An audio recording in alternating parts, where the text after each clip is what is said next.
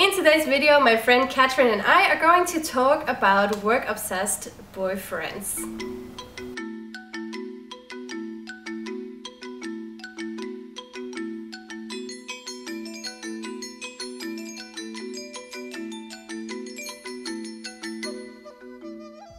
Hey guys, what's up? Welcome to another video from Lingling. In today's video, I'm here with my friend Catherine. Hello everyone. Catherine, could you do a little short introduction?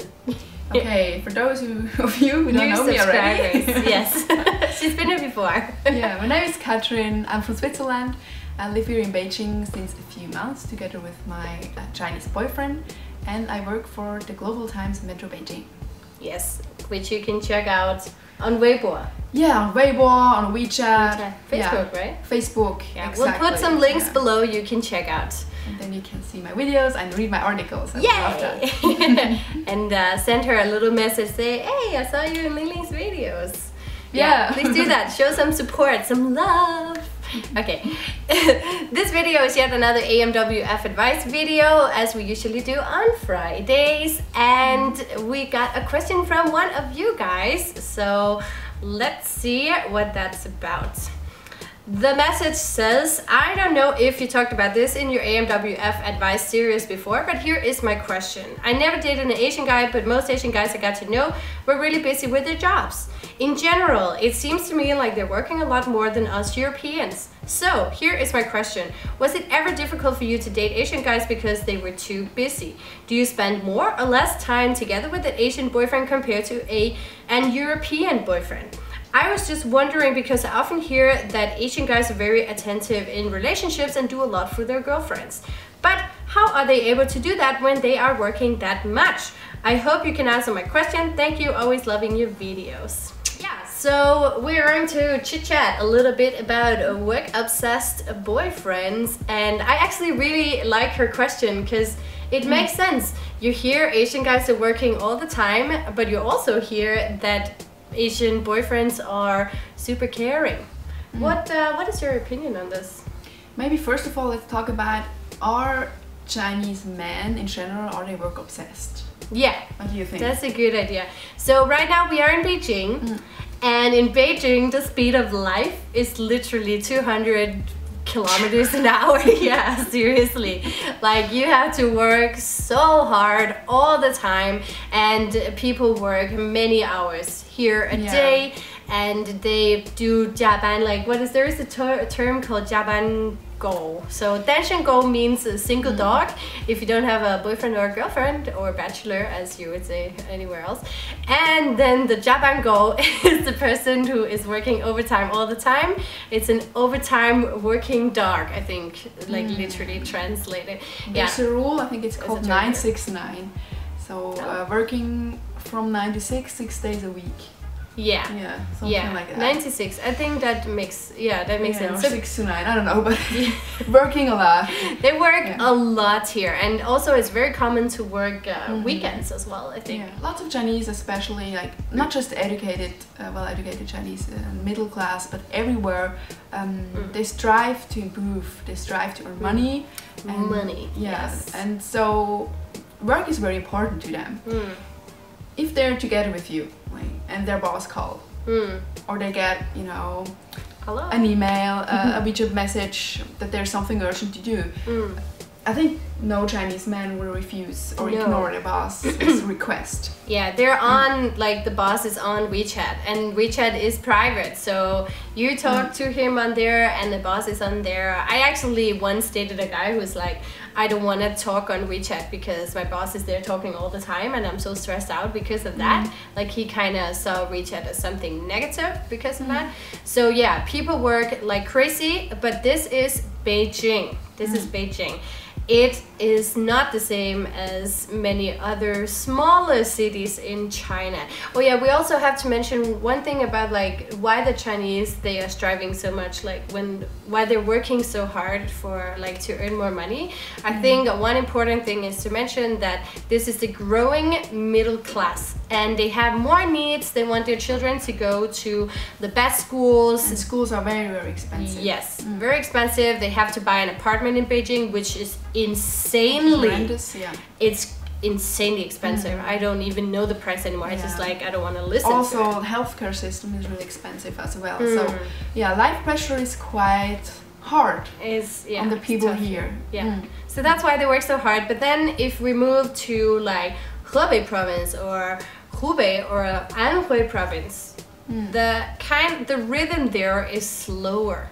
It's smaller cities, it's cheaper to live there. The salaries are also lower, but it's just the pace is more like you know. We work a few hours. Still, I think the people are still working a lot. They still want to earn money. They still focus on their job. I think the company, the job in general, takes a big part of the lives of Chinese, not just men, but also women. I think that too. Yeah, for sure. The Chinese overseas. Oh yeah, that's true. I think they're the same. Maybe at some point they're even working harder because they have to succeed in an environment where they're not speaking their mother language. Prove something. Yeah, prove themselves also back home. Oh so yeah, that's I think your question is very good, and it's correct that you know, in general, Chinese people are hardworking. Very hardworking. But the second part of your question is also true. Yes. Chinese are also very caring about their family and included their spouse or girlfriend. Why is that? Yeah, so the thing is like a lot of Chinese people don't really have like big hobbies or this like huge group of friends that they need to go out and see in a bar every week. Like if just as an example, like when I was dating like Danish guys, then they would have to go and see their friends, they would go drinking, stay up all night, and next day they would have to watch football all day, and then I might be lucky if I got like 2 hours in the evening. Whereas when I was dating Chinese guys, then they would work really hard during the weekdays, but then when they were off, they would come immediately to see me. And another difference is also that when I was dating Western guys, they would never really be on the phone, like talking to me on the phone. They're like, but I'll see you later, it doesn't matter. And then Chinese, they're much more like, what are you doing now? How are you? Like all these things, did you eat? Did you not eat? Like they're much more caring in that way. Exactly. So even if you're not exactly physically spending time together, but you can stay in ongoing conversation through wechat or the phone. And this is something that Chinese men don't shy away from, right? Yeah. Even when they're at work, if you send a message, they reply to you, or they gonna maybe send you a song or something, an article they see on the internet during the day. So and like my boyfriend, when he's at work, normally he will text me a lot of times, but his whole free time he wants to spend with me. So his priority are really like work and me, and like family values, I guess. Exactly. And we also share our friends, like most of our friends are common, so we go out to eat with them together. So he's not like, you know, he goes to do some sports and he has some like small hobbies, but it's not taking away a lot of his free time. And I think, you know, sometimes it puts a little pressure on me, but I generally like that a lot. That you know, I'm his priority. Yeah, you're a busy bee. Catherine is always out doing stuff. Yeah, me too. Yeah, that's another topic. Sometimes it can lead to conflict because I love to spend time with him, but I also need time for myself and for my projects, for my friends. And another thing, if the guy is super busy with his work and he seems to never have time to see you, it might also just be because he's not that interested. Yeah, we have heard stories before about people getting married and then they stay at work the whole day and night to make sure they don't have to go back and see their wife. In my internship before in Shanghai, we had a photographer. He didn't have much to do, but he just stayed at the office until 9 p.m. to get a free dinner and also to evade the pressure of his wife who had to care for a little child. And so, and sometimes, they also come home, but they stay a little bit in the car for 30 minutes or so that they can play their phone without their wife nagging. That's another way to deal with or not deal with the problems at home. Just do that. I think it really depends on the man, on the guy. For sure, and where he's located.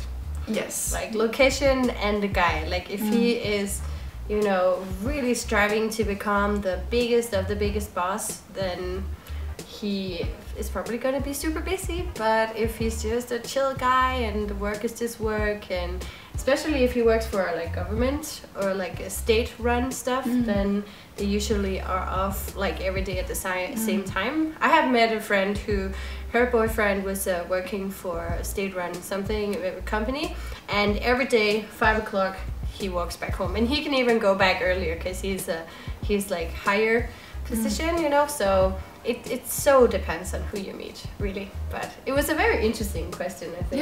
Yeah. I think you can generalize in saying that most of the Chinese, or a little bit traditional, they will have two priorities, which is work and family. But if you think he spends too much time at work or with work-related stuff, just communicate it. Yeah, I think you'll have to deal more with him being on his phone too much instead of working too much, because that's a big issue here in China.